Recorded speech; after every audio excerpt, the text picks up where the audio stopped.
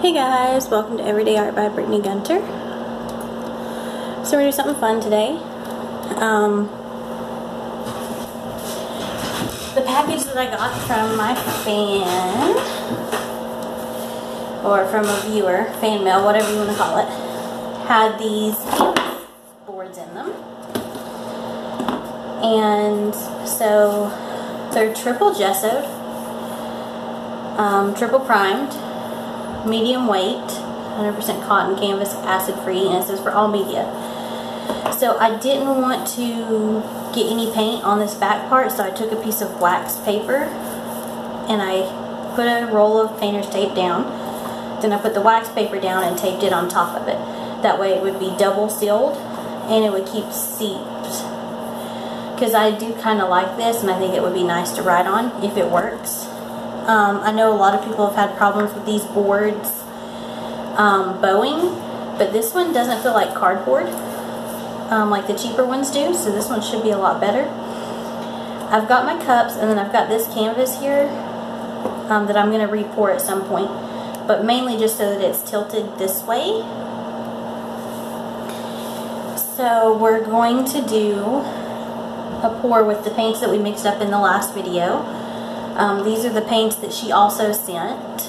She wishes to remain anonymous, so we'll leave her anonymous. But we have the DecoArt Dazzling Metallics in Rich Espresso, Festive Red,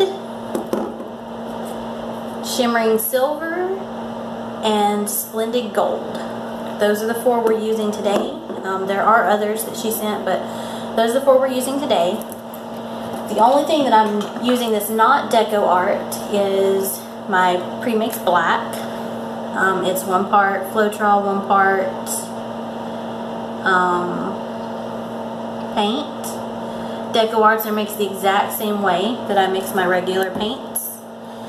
The only difference is in these DecoArts, I put 1 drop of the Coconut Milk OGX Anti-Breakage Serum for my silicone. And I did that because I do want cells on this piece. I took one of the little containers that Catherine from One Pour Soul sent me, and I cut the bottom out because we're going to do an open cup pour. This was actually what I did during my very first YouTube video. So I'm going to take the lids off of all of my paints over here. I chose black as a base because these were all metallics and they were darker colors, and I didn't think they would look right on white. So we're doing black. So I'm just going to pour a little bit of each in, and then we'll slowly lift up and watch them go. I wish I could have put the tripod on this side, but I have this skin that's drying, and I couldn't lean it towards the tripod, which I technically probably could. So let's switch that around. Oops, sorry. Because if I lean it towards the tripod, then it's probably going to spill. The paint that runs off is probably going to come to the tripod. But as long as I'm really careful about it, it should be okay. So I'm trying to be really careful about it then. So I'm going to put some red in here. And I did add 1 drop of silicone to each of these colors, but only 1 drop.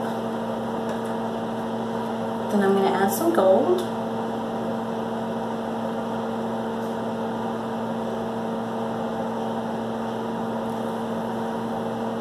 I'm going to hold it up here because it is a little heavy, so it's wanting to slide down.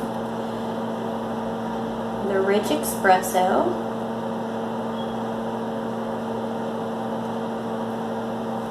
It's already wanting to seep out. The silver. So I'm going to leave that for a minute and not add anything else, and just try to keep it to where it stays under the black. I don't want to lift it up above the black.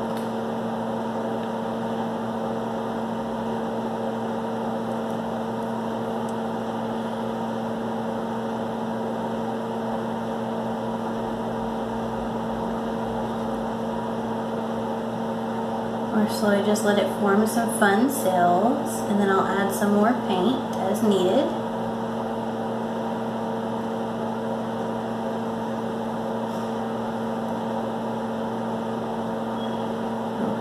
it back down. I'm just going to layer those colors again. I'm going to do red,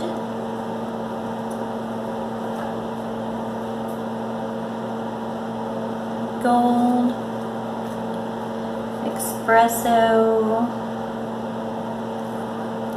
It's trying to slide down again, and some silver.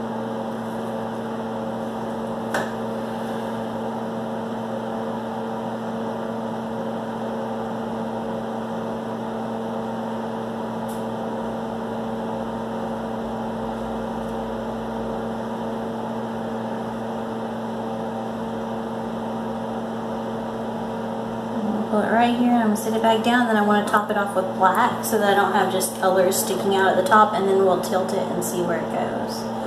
But I just want to top this off with black.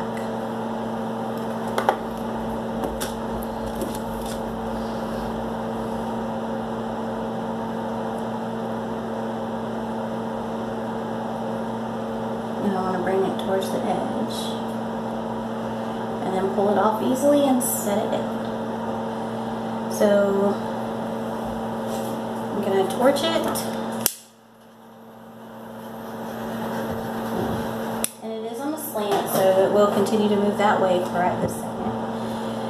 I'm going to slowly kind of move it this way.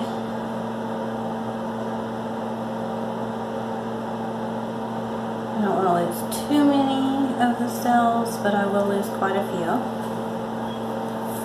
Tilt it this way. I'm just trying not to get any paint on my tripod.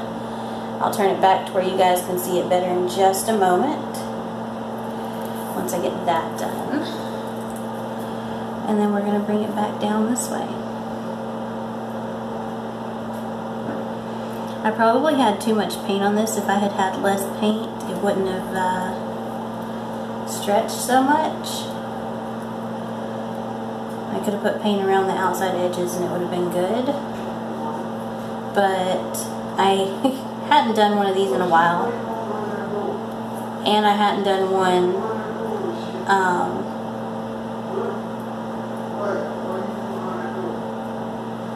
on a canvas of this size, so it's interesting.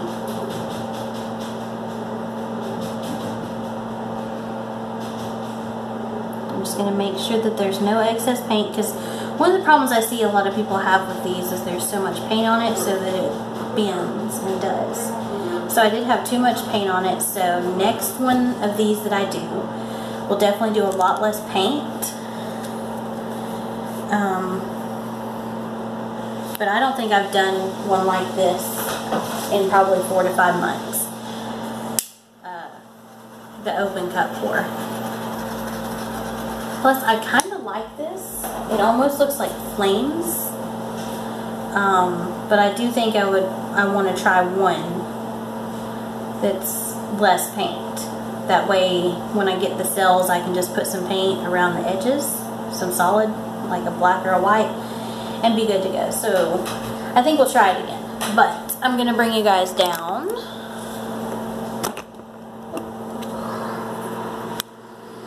Okay. So it looks pretty cool, not as cool as it did. That's on me. It's all metallics except for the black. There's still some cool lacing. I like that. This part that kind of looks like fire from a volcano or something.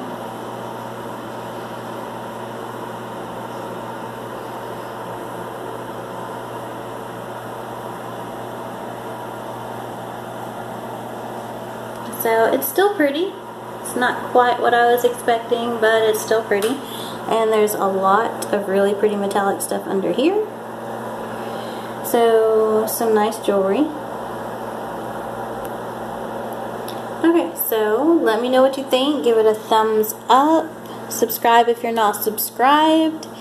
And feel free to share and let other people see what we're doing. I hope you enjoyed this, and I'll see you again next time.